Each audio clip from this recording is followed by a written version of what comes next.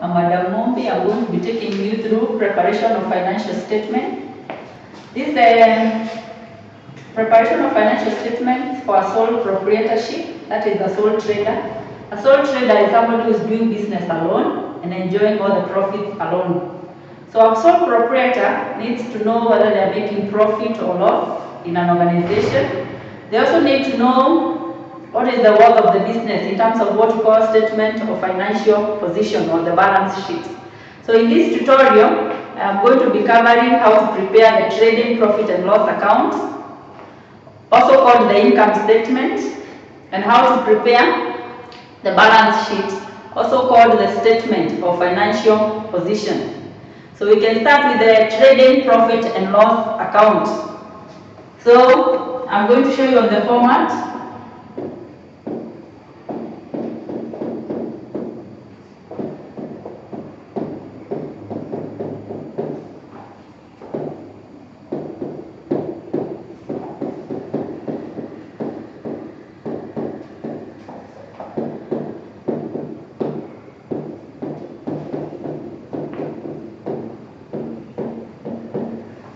So we are going to have two columns, both of them in shilling. So we can have column 1 here and column 2 here.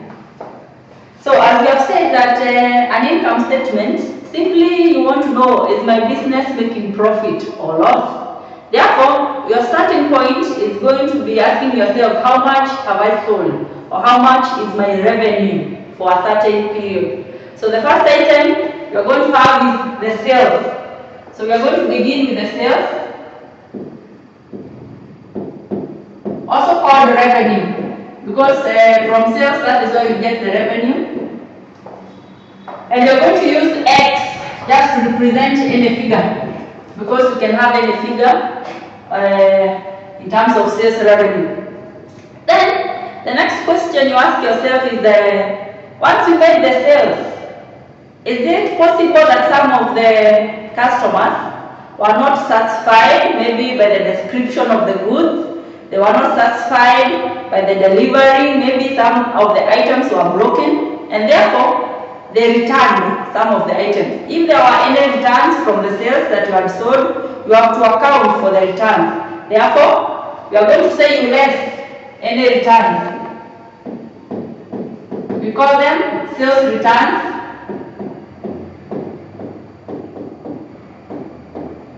Also called return inward. Return inwards. So you are subtracting. So conventionally, in accounting, when you subtract, you use bracket to show that you are subtracting. The answer you get is called the net sales. The answer is called net sales.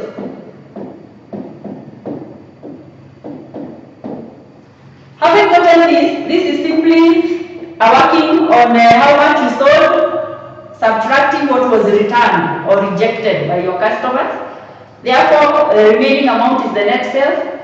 You want to know whether you made a profit. Therefore, you have to ask yourself, what was the cost of these sales? How much did I spend to buy the items that I sold? So the next part is to less the cost of sales. So you say less cost of sales. I'm going to underline this because cost of sales is a combination of different things. It starts with opening stock. So you start with opening stock. How much did you have at the beginning?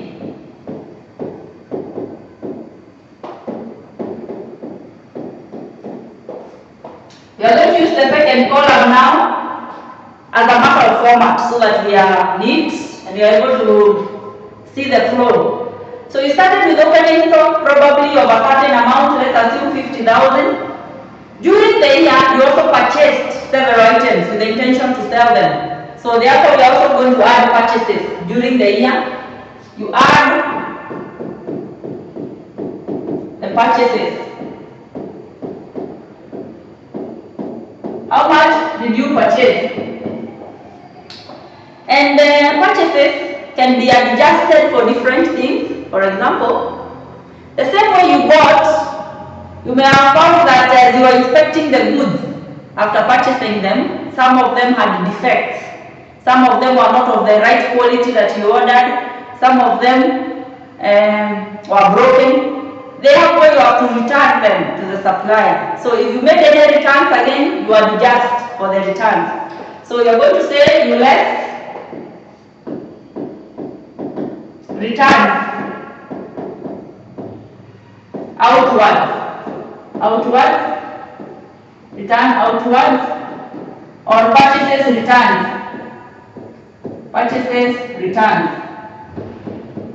So we say when you left, you put in bracket, meaning that you are subtracting.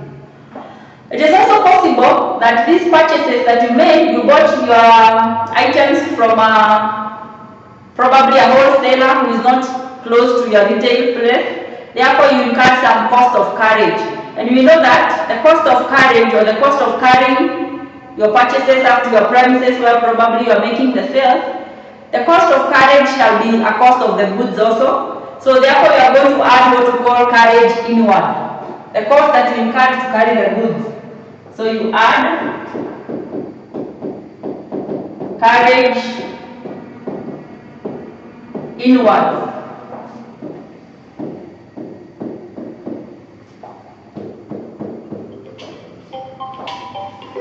In case the proprietor or the owner of the business, because you are saying this is a sole proprietorship, in case the proprietor took some goods for personal use, remember in accounting we say that there is what we call a business entity assumption, that the business is separate, distinct and distinguished from the owner. Therefore, the owner's affairs and the business affairs are different. So if the proprietor took some goods for personal use, you are also going to account for them here and deduct them from the purchases. Any goods taken over by the sole proprietor. And once you want to deduct the goods here from the purchases, remember that you are supposed to add the same goods or the amount of that goods to the drawings, because it represents that he has withdrawn some of the capital invested by taking the goods. So the adjustment would mean that we subtract here the amounts taken over by the sole proprietor, and we add the same amounts to the drawings, which we are going to see later in the balance sheet. So I'm saying that you left goods withdrawn by the sole proprietor.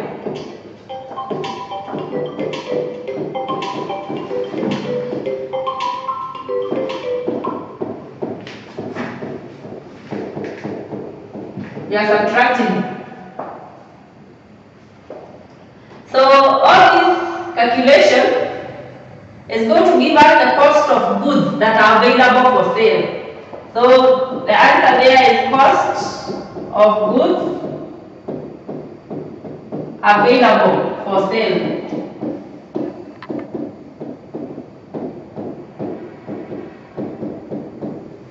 Then the cost of goods available for sale, but our intention is to find the cost of sales.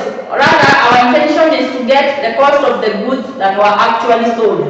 Therefore, all these were available for sale, but we did not sell all of them. The reason we know we did not sell all of them is because there is closing stock. So for us to be able to know the amount of goods that were sold, we subtract closing stock. So at this point, you left closing stock. And now the answer you get is what we call the cost of sales. But we do not put it here. We are going to bring it here. This is why you bring the cost of sales just below the figure for net sales, because our intention is to compare. This is the amount of money we got from the sales, and this is the amount of money we had spent to acquire the goods that we sold. Therefore, we are going to say this net sales minus cost of sales, you minus, and the answer is called gross profit. So the answer is called gross profit. And I repeat that gross profit is the difference between the net sales and the cost of sales, the items that you have sold, giving us gross profit. After this, an organization or the sole proprietor may have other sources of income. So other than the business, He may have other sources of income. For example, he may have rent. Probably he's a landlord, he has some rental income. So we are also going to include here other sources or other income. He may have received some discounts. Discount received is an income. So we are going to put add other incomes. Add other incomes. So this business has other incomes. You're going to have number one, you can have discounts received.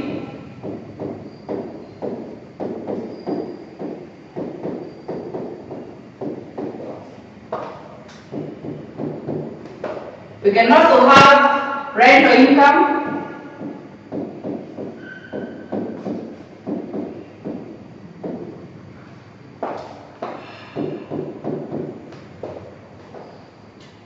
We can also have what we call decrease in provision of doubtful debt. And this is going to be covered under a topic, or rather a subtopic, which is called end of year adjustment. The kind of end of year adjustments we talk about are depreciation, we talk about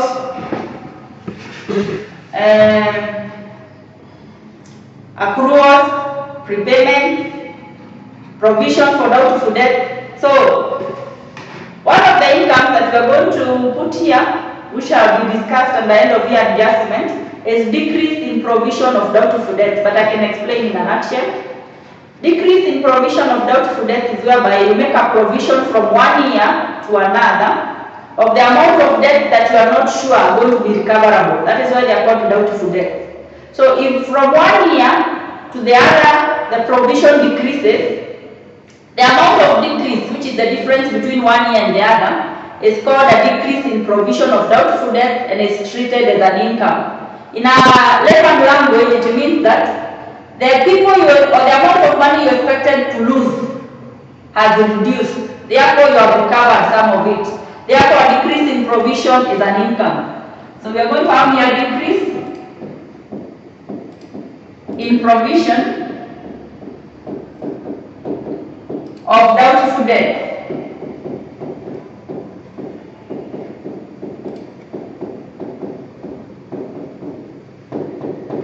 As an income.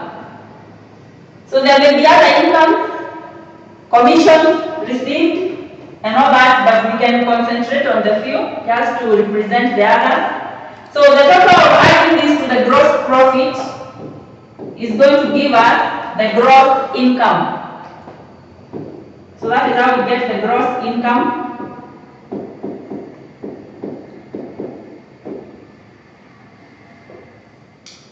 Once we have the gross income, now this is how much the business has made. Initially, by just producing and selling, we computed the gross profit.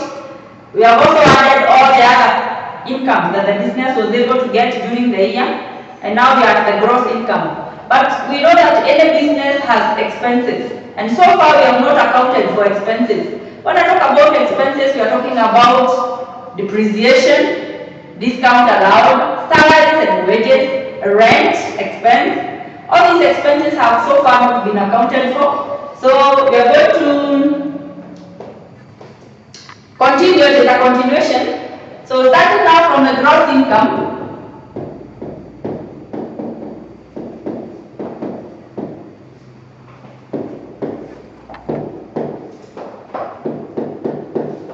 We can now less expenses. So we less expenses.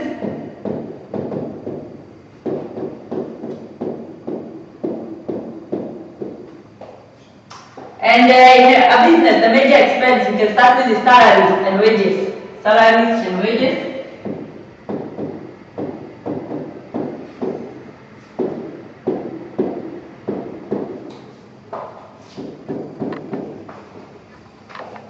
We can also talk about rent, which is a major expense, rent expense.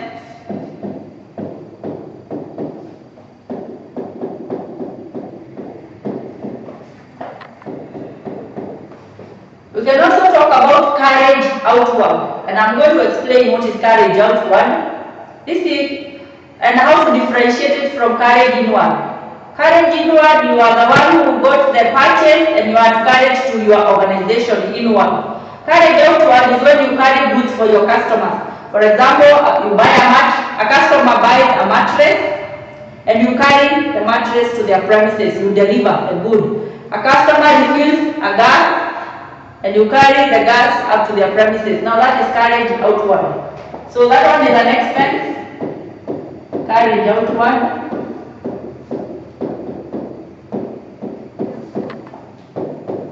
We're also going to have discount allowed. When you give your customers discount, it is an expense to the business.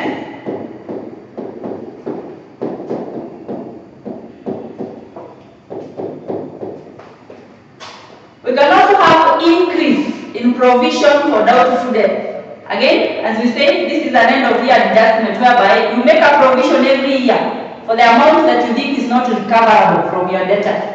Because anytime you lend people money, you know some of them may not pay, so you make a provision. And if the provision increases from one year to the other, it means that the money you are not going to recover is increasing, meaning it is an expense. While we say that decrease is an income, meaning you are recovering the money. But when it continues to increase the provision for doubtful debt, that is an expense. So we are going to have here increase in provision of doubtful debt.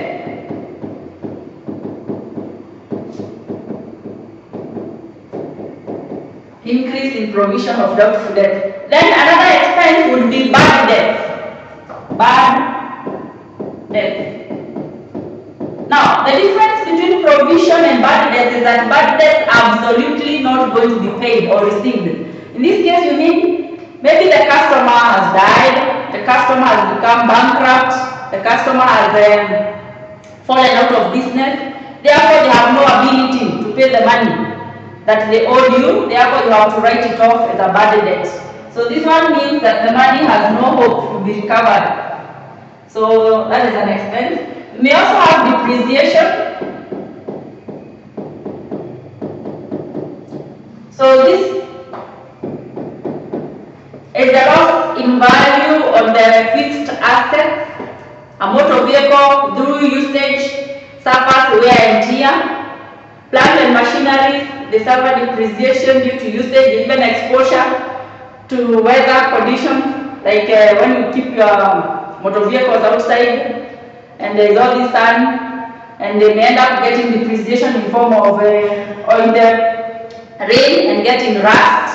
All those loss of value of assets is what we categorize as depreciation. Again, there are methods of computing depreciation that we are going to cover in end of year adjustments, where we say you can compute depreciation using the straight line method, the reducing balance method, the sum of digits method, and so on. So that is another expense.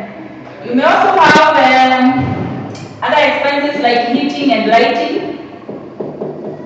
Heating and lighting. This is electricity, power that is used in the organization. You may also have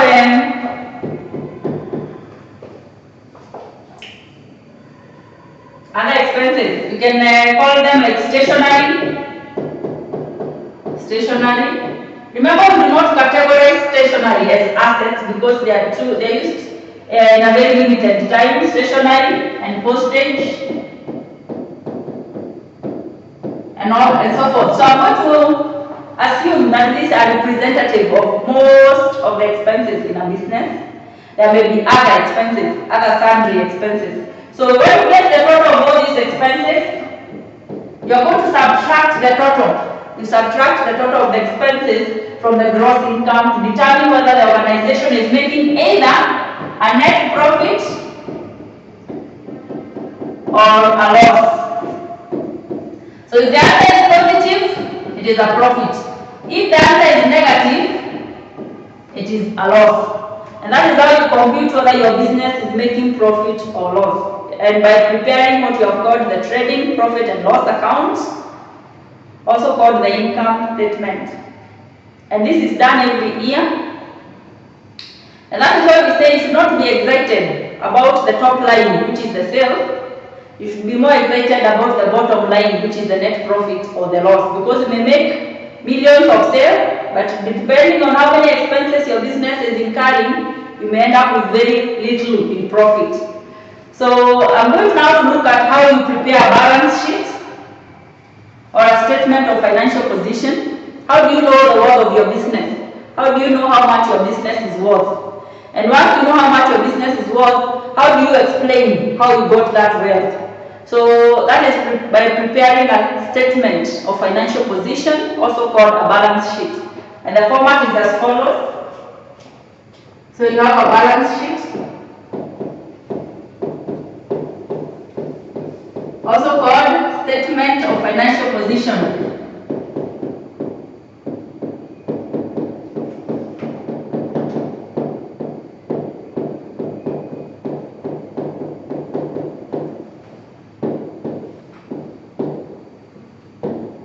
So we are going to use 3 columns. In this case, the first column represents the cost for at least the fixed asset. The second one is the accumulated depreciation.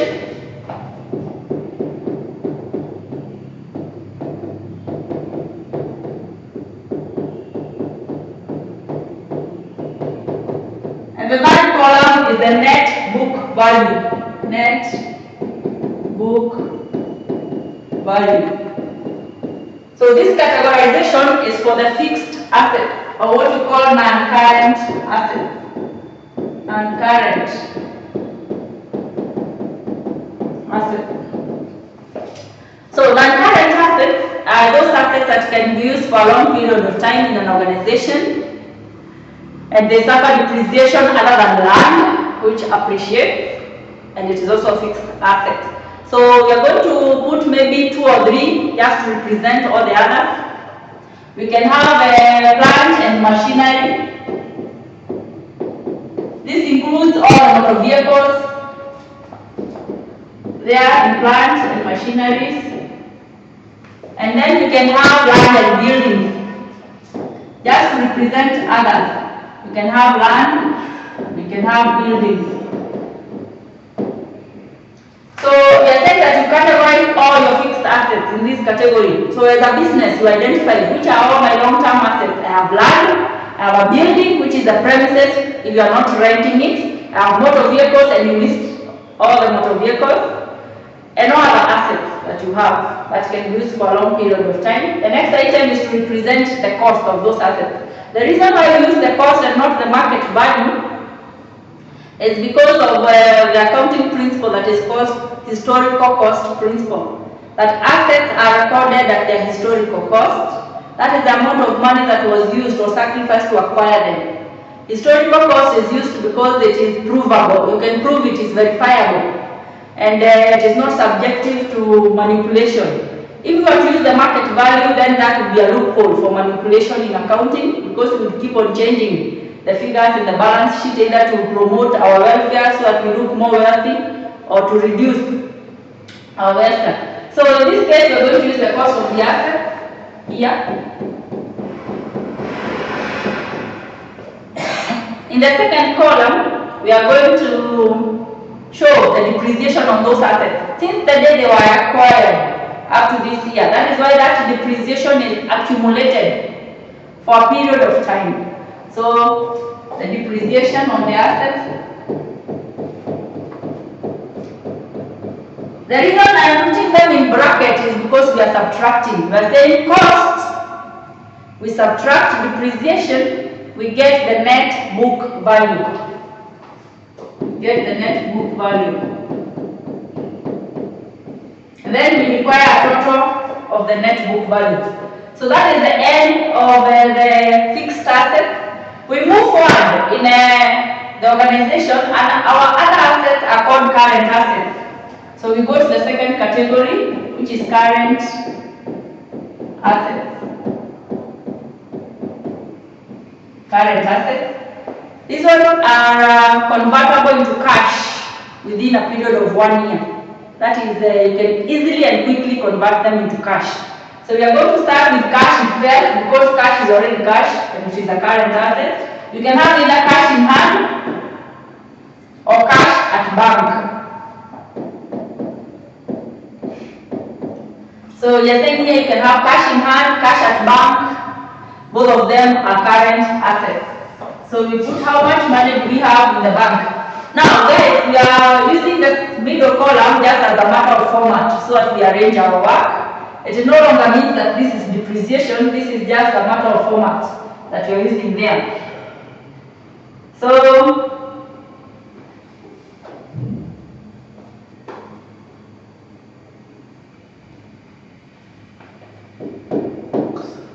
we can proceed. Other current assets that we have is debtors.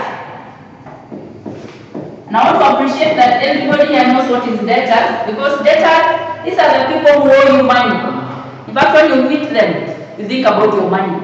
And we have said that because you are prudent accountants, in regard to the prudent concept, we are only going to put the debtors that can be recovered. Therefore, we are going to make adjustments for bad debt, and you're also going to make an adjustment for provision for doubtful debts, those that we are not sure whether they are going to pay. So we are going to say this debtors, but minor provision for doubtful debts.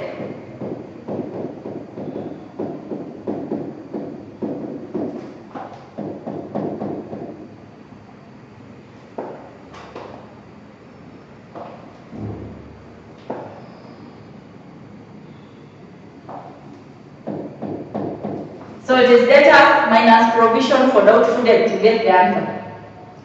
And that represents the debtors that can be recovered in an organization. So we are also going to have stock. Another name for stock is inventory.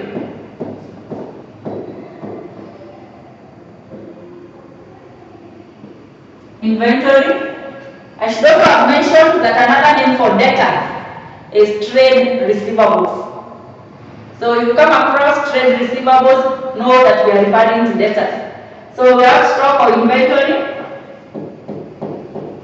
Also note that the stock or inventory we are talking about is the stock at the end of the year, because a balance sheet is prepared at the end of the year. So it's the closing stock or the stock at the end of the year. The one that we have not yet sold is the one that we are talking about here. Is the stock to place in the balance sheet. Another item would be prepayment.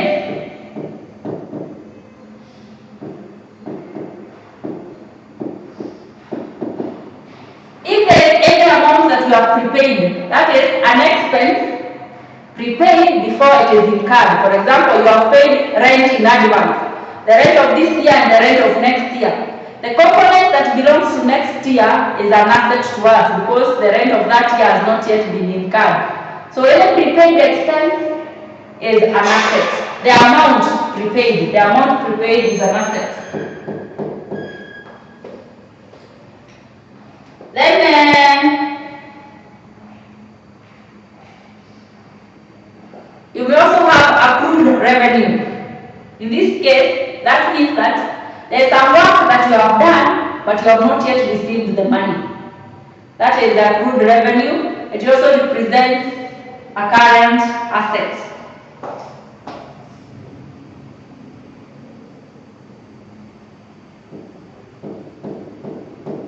So you can get the total of all the current assets. Then we are going to move forward and look at the current liabilities that are payable within a period of 1 year. Once you receive this money from the current assets, you have to pay for the current liabilities. You also owe other people, and they should be paid within a period of 1 year. That has to be accounted for. So we come to current liabilities.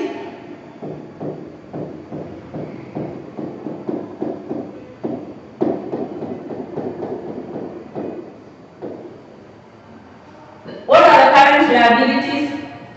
Current liabilities, for example, you have creditors, or what we call trade payables.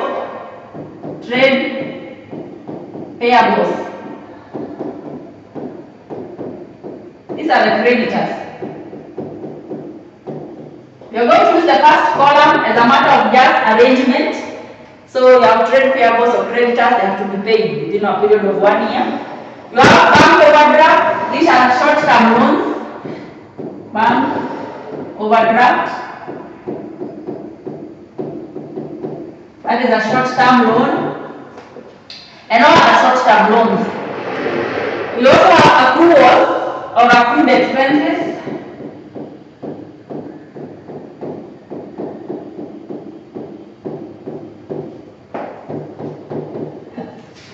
This is where, for example, you have not been able to pay at the end year all your expenses. For example, you have not paid some salaries, you have not paid part of the rent at the end of the year. Those amounts that are outstanding of those expenses are the ones that we are calling accrued expenses. They have not yet been paid at the end of 1 year. So when you're doing your end of year, you're preparing the balance sheet, you have to ask yourselves, which expenses have I not been able to pay, which have been left outstanding?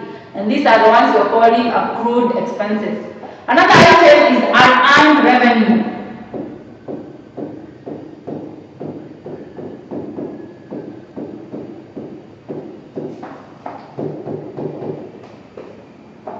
So some of your customers may have paid you in advance for you to deliver some goods to them. Imagine you are doing a service business where you are baking some cakes. Some customers have come to you, they have paid in for the cake, but you have not yet baked the cake, but you have received the money. This is unearned revenue. The reason we say it is unearned is because you have not extended the effort. You have not delivered the commodity that they ordered. Therefore, at the end of the year, you are closing the year, you have to think of the money you have received for which you have not yet worked for which you have not extended effort, for which you have not delivered the product. Therefore, those monies are your liabilities because you have not yet done the work, and therefore they are called unearned revenues. And they have to be accounted for here as current liability. So the total of this, you bring here, you subtract, so that you say current assets minus current liability. So this is current asset, this is current liability. You subtract, you say current assets minus current liability. The answer what you get is called working capital, and you bring the answer here because you want to continue here and add. So the answer you get there, you have called it working capital, this, and you add to the net asset, you get the total there called net asset. So that's our answer, is called net asset. There. So that is one part of the balance sheet where you have just accounted for all your assets. You have accounted for part of your liabilities, these are the current liabilities. But now you have to explain how did you get or how did you arrive at this wealth. So you have to prepare a section that is called finance by section. I hope it is fit here. So you show how did you finance. Financed by what? How did you finance this? Or how did you get this wealth or this asset? So finance by, it is given by number 1, capital. You started with capital. How much did you invest in the business? The money you brought into the business.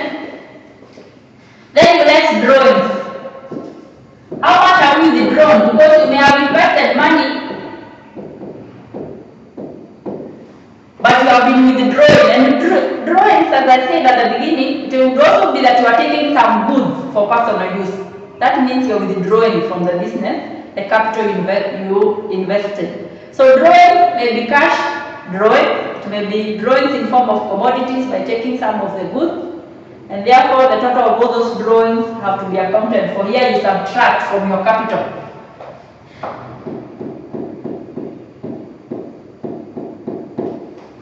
Then if you have been making profit, then you add the profit that you have been making here so that it represents part of your financing. That means that you have been reinvesting the money that you have made. So you add net profit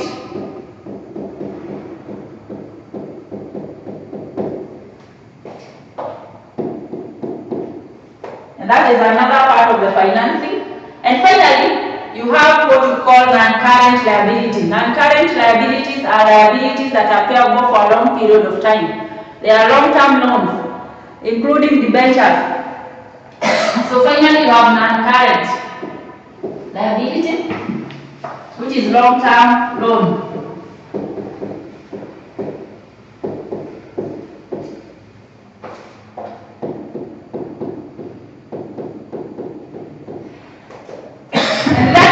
the total of the finance by section. That total is called capital employed. And that is how you prepare your balance sheet.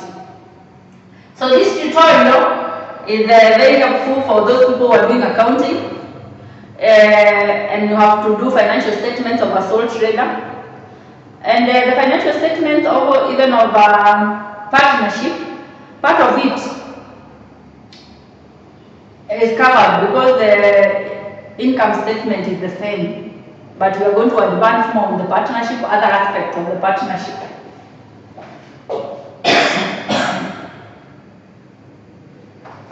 So that marks the end of that presentation on how to prepare financial statement. But for you to be able to do financial statement, you have to know what are called end of year adjustments, which I'm going to cover in my next tutorial, which is the part of the working that you have to do.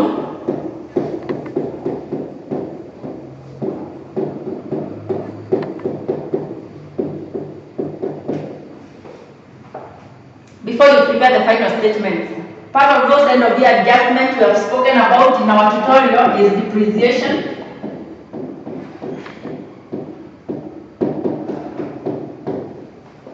We have talked about prepaid expenses.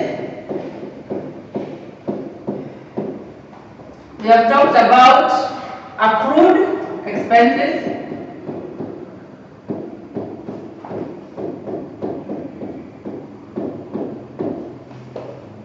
We have also talked about provision for doubtful debt.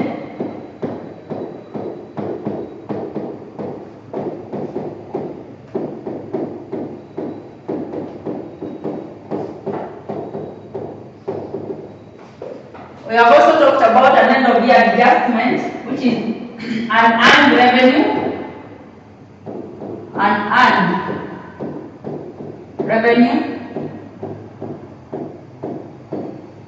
We have talked about accrued revenue.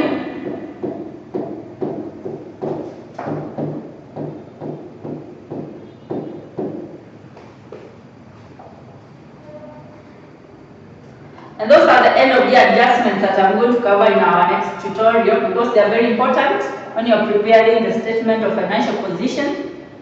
After which now we can be able to do a question that I'm going to provide as a PDF for you to be able to follow as we cover on the working and finally on preparing the financial statement. Thank you.